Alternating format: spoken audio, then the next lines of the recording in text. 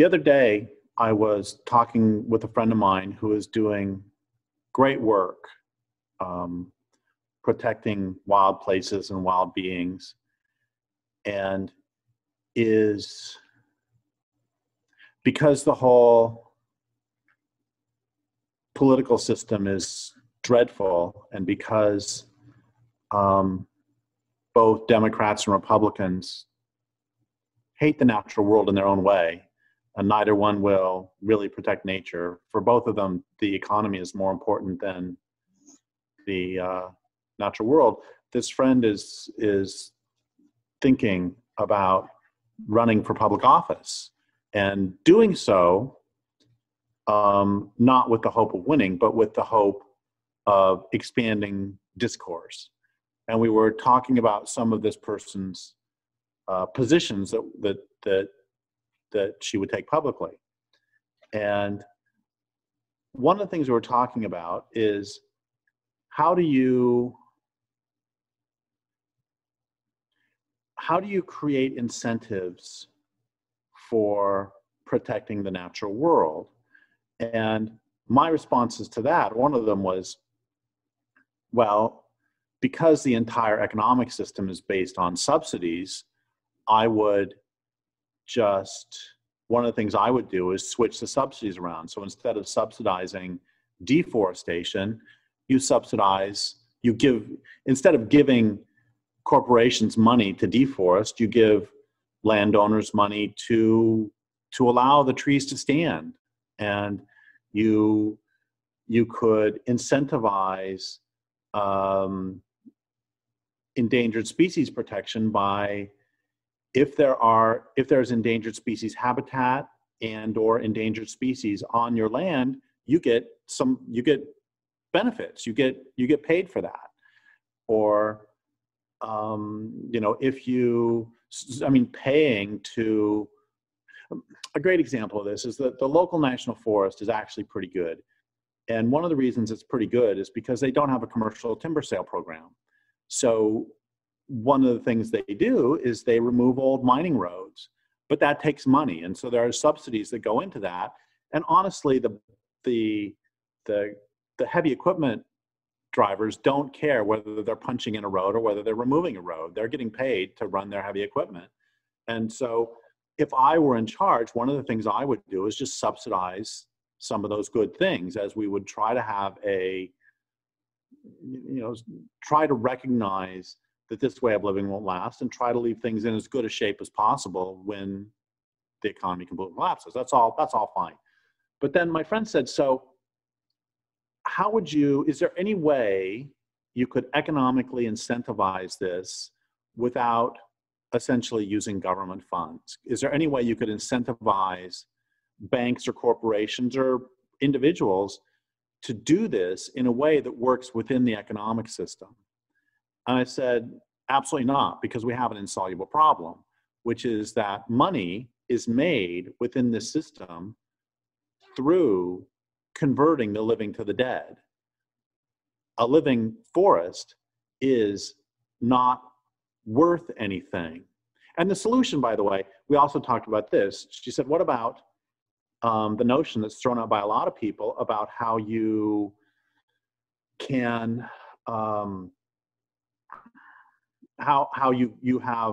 you priced in the ecosystem services. So you price in the clean water, you price in the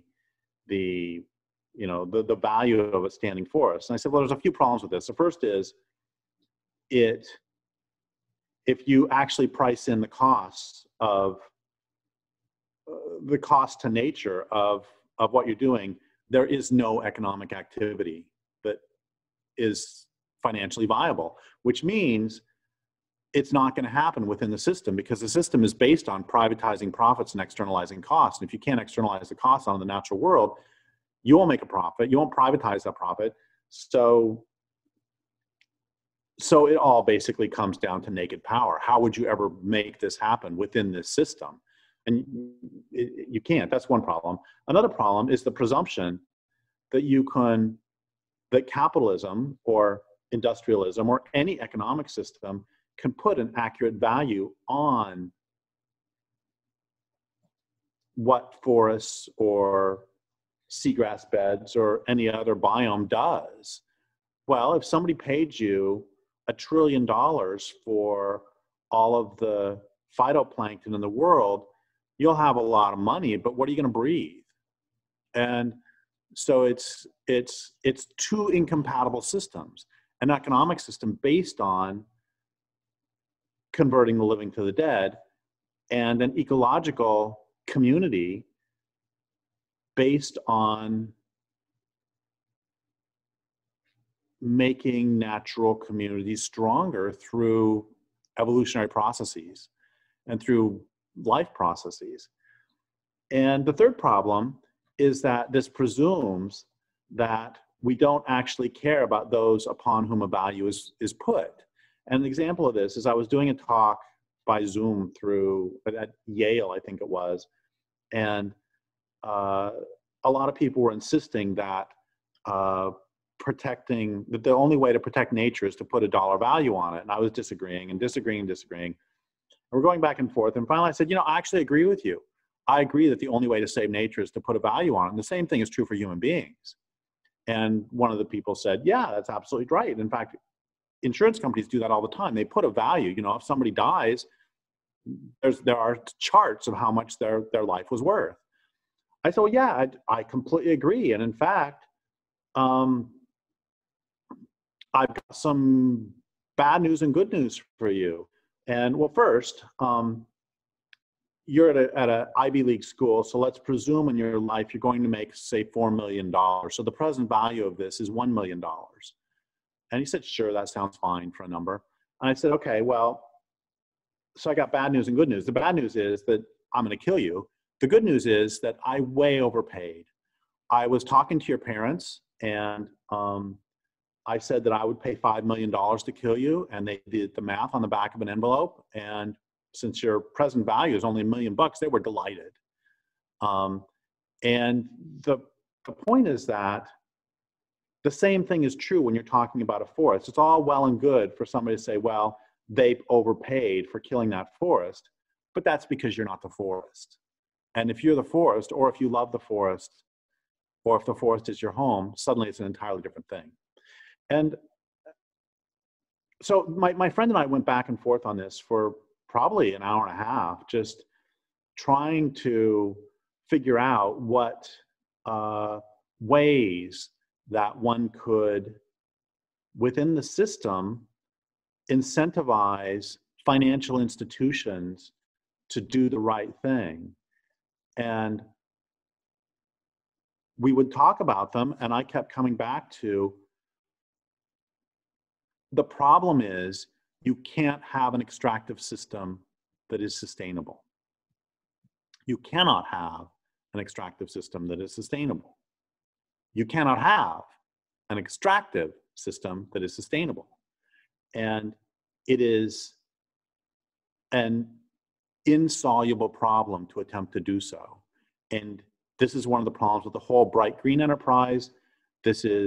I'm not saying, by the way, that we can't do things to protect wild places and wild beings until the system collapses.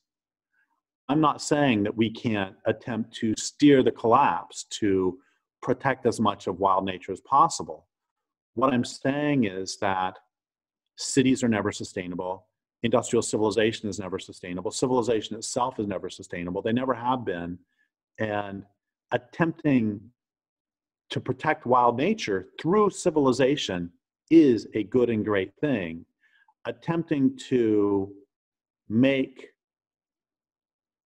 protecting wild nature profitable as such is not possible. Attempting to make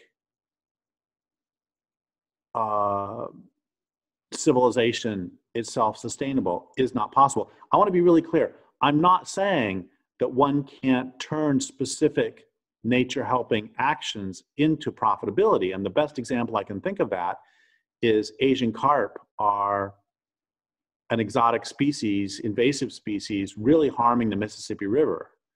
Well, I interviewed somebody about this several years ago, and it ends up that Asian carp taste really good. And you could temporarily make an industry of catching Asian carp, selling them, feeding people. There are specific, very specific small sectors of the economy that could be good for the planet and profitable. But those are very small, specific sectors.